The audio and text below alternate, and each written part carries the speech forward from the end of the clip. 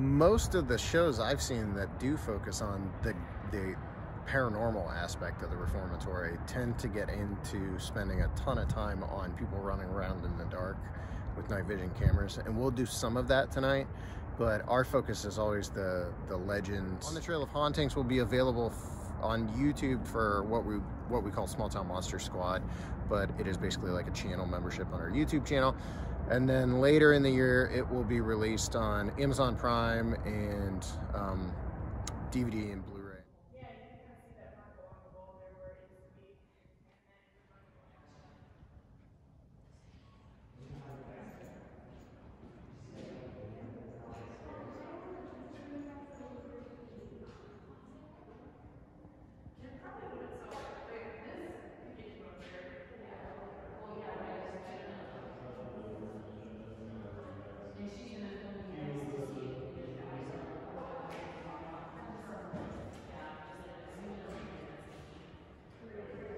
I personally don't dislike paranormal.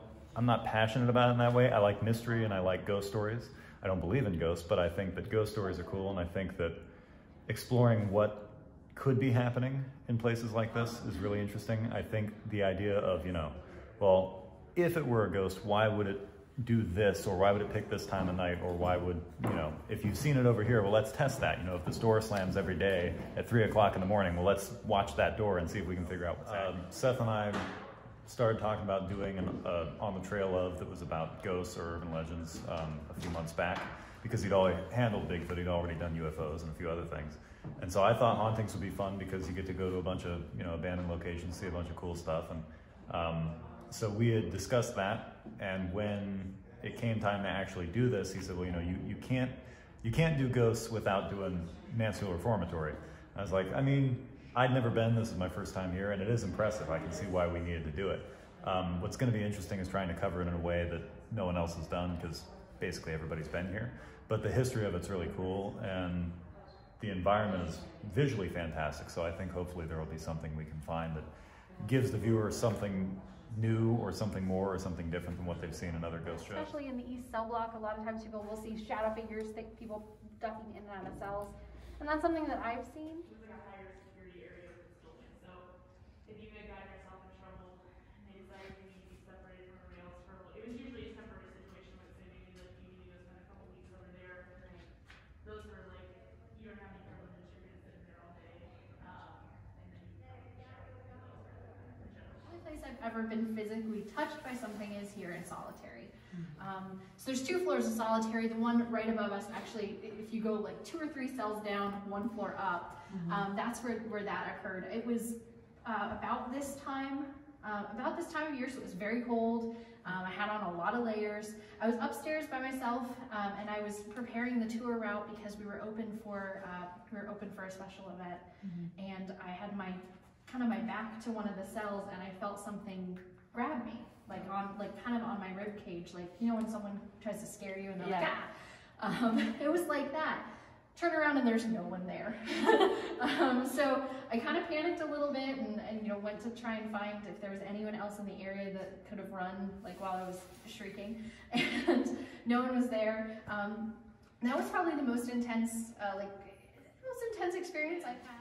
Turned around, looked, there was nothing there, but the noise was still there, so kept walking. Decided I didn't want to go down these stairs, whatever it was, I wasn't going to get pushed, and so I walked past them, and in the corner on the 2nd floor here, I just kind of did one of these, ducked against the wall, so I don't know what else to do. Yeah.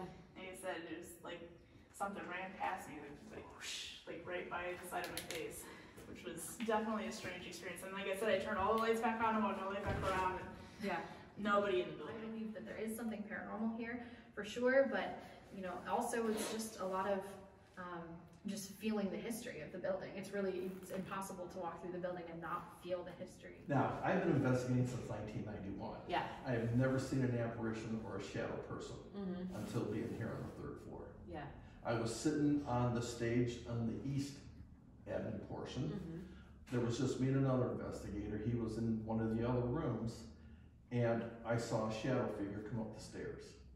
And then it turned right, walked down the hallway. It's like, oh, did I just see that? Yeah. But right after that, there was growling coming from the middle of the room. And people have heard growling in this whole 3rd floor area, especially coming from the chair room and in the chair room. And then right after that, I heard church bells. I mean, how Just do you from the center of the room. Yeah, and how do you explain Yeah. growling and church bells? We heard really loud voices in here. It was really loud, and we thought maybe it was you guys coming in. And then the voices stopped, and then it got quiet.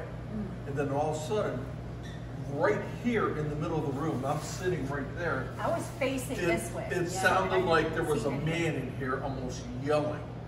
I mean, it was so freaking But it sounded loud. like it was on a speaker. But I felt hands, it started right here.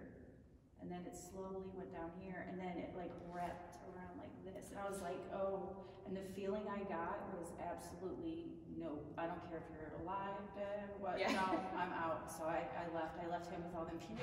Chains there, they don't want you. Chains mean don't go.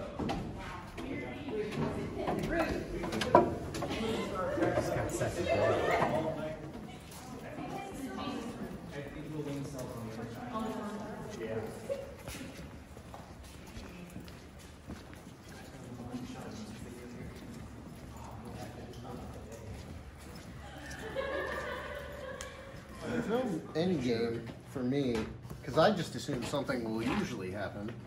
Even if we don't capture proof or evidence of anything, we'll probably get some sort of... Holy moly, the structure beams on this bad boy.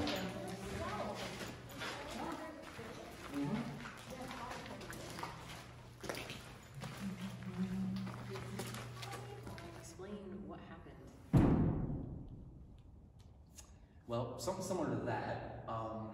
We were at a public ghost hunt. It was a celebrity hunt. Chip Coffee, Amy Bruni, and a couple other people, TV personalities were here. Myself and a teammate came up just because I'd never been here. It was a birthday present. You know, she brought me up here. We were down in the shower room directly below us, and there was about 4 or 5 strangers. They came running in the room saying they were hearing stuff up here. So we all got quiet and turned our equipment off, and we could hear heavy footsteps. And as you can see, you know, the ground's concrete. It's really hard to hear down there. So we came up here, and at that time, all of these seats were over on that wall. And one of these 4-seaters decided to lift up, slide about 2 feet forward, and slam on the ground, which caused all the randoms that had risen before to leave. Yeah. Then while we were up here investigating that, trying to debunk that, out of that door where the cage is, we kept hearing pebbles being thrown into the room. We actually saw and caught on video a couple of pebbles bouncing. This pebble was sitting in the lake. Awesome. Let me see. Could it have been kicked up by your foot by stepping No, over because it? it hit me in the top up here by the knee. And you said that's happened many times before? Oh yeah, pebbles being thrown up here is definitely common. Well, yeah, you were saying that when you were up here, before the thing lifted, the chips lifted. Yeah, right before and after it. At first, it sounded like it was in here in the cage, and then it started actually coming in. There. It just happened again, didn't it? Yeah. See, I'm telling you. The ceiling, right? See, that's what we thought at first too. Was like stuff was peeling and falling down, but it was happening too much. There went that thud again, wasn't it? Yep.